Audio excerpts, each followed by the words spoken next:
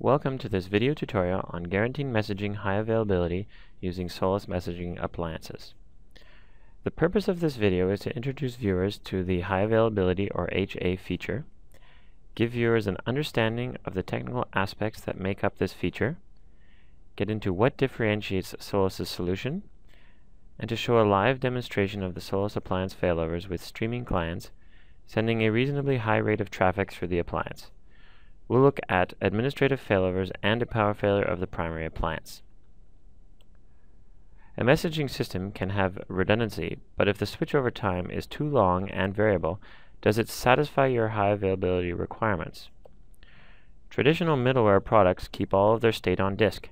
If there is a system failure, then standby must retrieve all state from disk before it can resume providing service, which can take minutes or tens of minutes depending on the amount of data stored.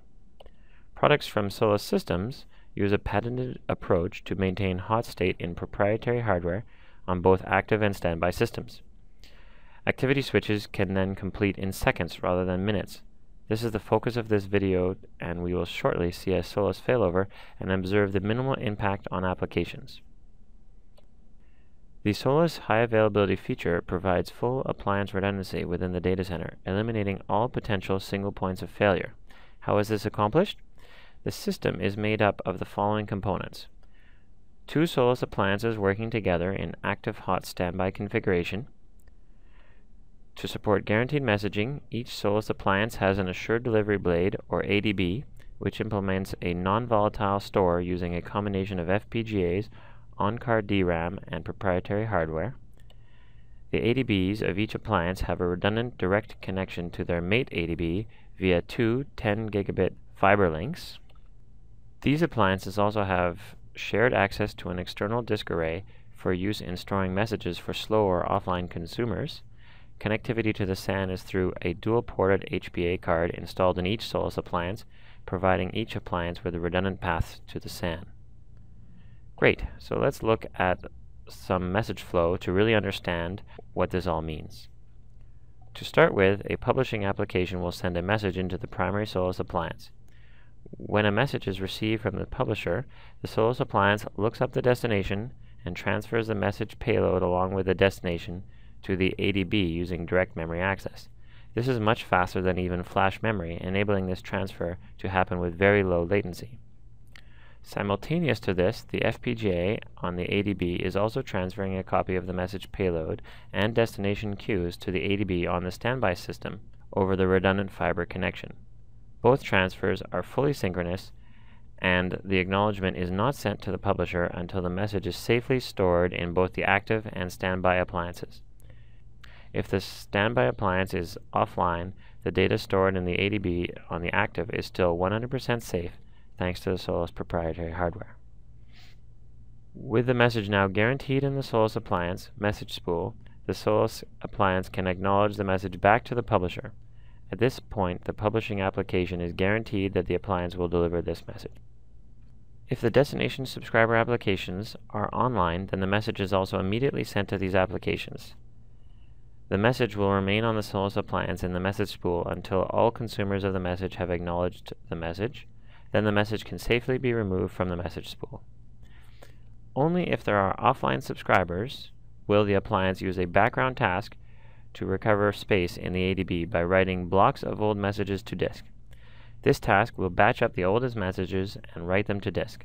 This batching will allow the appliance to efficiently use the SAN without sacrificing any of the performance or affecting online consumers. Similarly, when an offline consumer reconnects to the Solace appliance, a background task will retrieve the messages from the SAN and deliver them to the consumer. During failures, the backup appliance takes over the primary appliance's IP address. Since the backup appliance is in hot standby, it does not need to reload messages and message delivery state from disk. That's all stored in its ADB. It can therefore continue to provide service to clients immediately as they reconnect to the backup appliance. The Solace API automatically synchronizes state and eliminates any chance of message loss or duplication in the event of an appliance failover. It's also worth noting that there is component redundancy in the appliance hardware. This means that the active appliance can tolerate and recover from many component failures, without resorting to an HA failover to the backup appliance, or without any impact to the application at all. This means that components like a hard drive, a power supply, a fan, or one or more Ethernet ports can fail without any service impact, just notifications to the management system. Okay, so let's get to the real appliance and see this in action. What I've got set up is 50 parallel streams through the appliance. A stream is a single publisher sending persistent messages on a unique topic to a single consumer. You then replicate this 50 times and you've got my setup. Each of these publishers will send persistent messages which are 1K bytes in size into the Solace appliance at 2K messages per second. This will give an aggregate ingress rate of 100,000 persistent messages per second into the Solace appliance. Similarly, this will also result in an egress rate of 100,000 persistent messages per second out of the Solace appliance. This puts the traffic at about the mid-range of the capabilities of a single ADB in the Solace appliance, so not particularly stressful for the appliance, but certainly a lot more than any software broker could ever hope to accomplish. As usual, we can make use of SolidMin to inspect the details of the configuration. But we can also use SolidMin's charting capabilities to measure the switchover times by monitoring when traffic starts flowing on the backup Solace appliance. This will give you a true understanding of failover times by measuring when the consuming applications actually successfully reconnect and start receiving traffic from the backup appliance.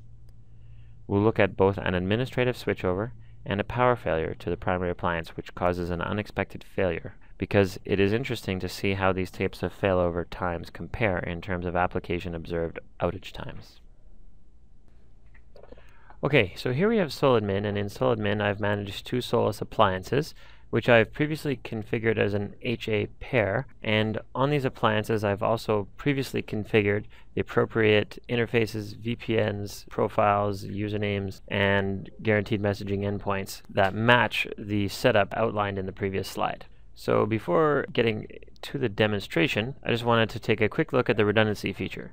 For the other setup, it's kind of out of scope of this demo. There are other videos that introduce these features and show how to set them up, and I'd like to keep focused on demonstrating the Solace HA failovers and analyzing the failover times. So if we look here, this is the redundancy configuration, and this statistics and status gathered by the Solace appliance show that the feature is enabled and it's active mode. The link between the mates ADBs is up.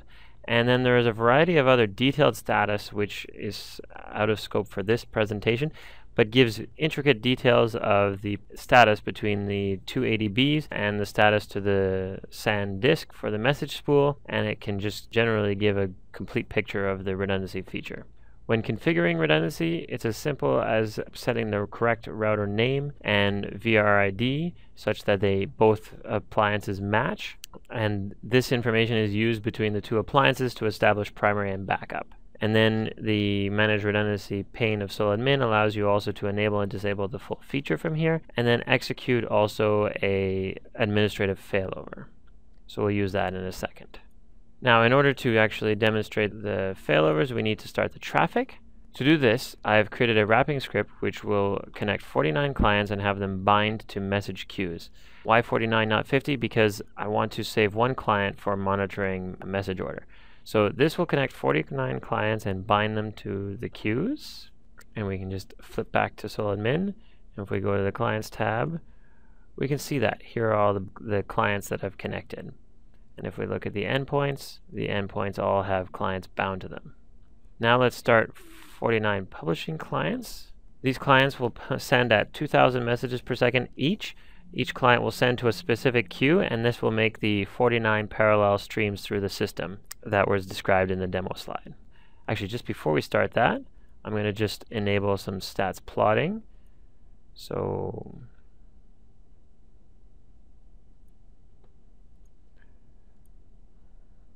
and why do this? SolidMin stats chart is probably the best way to see the failover times from the application's perspective. So we'll set this up and we can start plotting, and initially we'll see no traffic. Once we have traffic and we have failovers, we can use these two graphs to determine the exact failover time from the application's perspective. Okay, so now let's go back and start traffic. And now we can see on the primary that the traffic has come up to just shy of 100,000 messages per second. So now let's start our last client. So a guaranteed messaging feature and high availability feature must fail over quickly in order to be effective, but it's also critical that no messages are lost under any condition.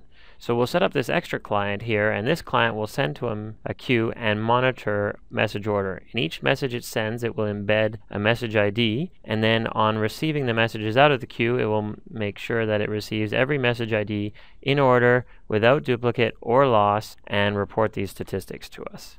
So we'll start this client up, and this client will report some status to the screen here. So now if we return back to the screen, we see a little blip up. That's the last client, and now we're exactly at 100,000 messages per second. And we can confirm that on the Solace primary appliance here by refreshing the statistics. And we see here 100,000 messages per second. So now let's execute an administrative failover and watch the traffic go to the backup. So here we just do a release activity, and this will send all the clients from the primary Solace appliance to the backup. We can monitor that using our screens here. So we see traffic has stopped flowing to the primary, and we see that traffic has now begun flowing to the backup. And that's in red is the ingress message rate. So the first clients to reconnect were the publishers, and then shortly after the subscribers were able to reconnect, their message rate bursts above the publish rate as they catch up. If we stop these two screens now, we can actually look at failover time.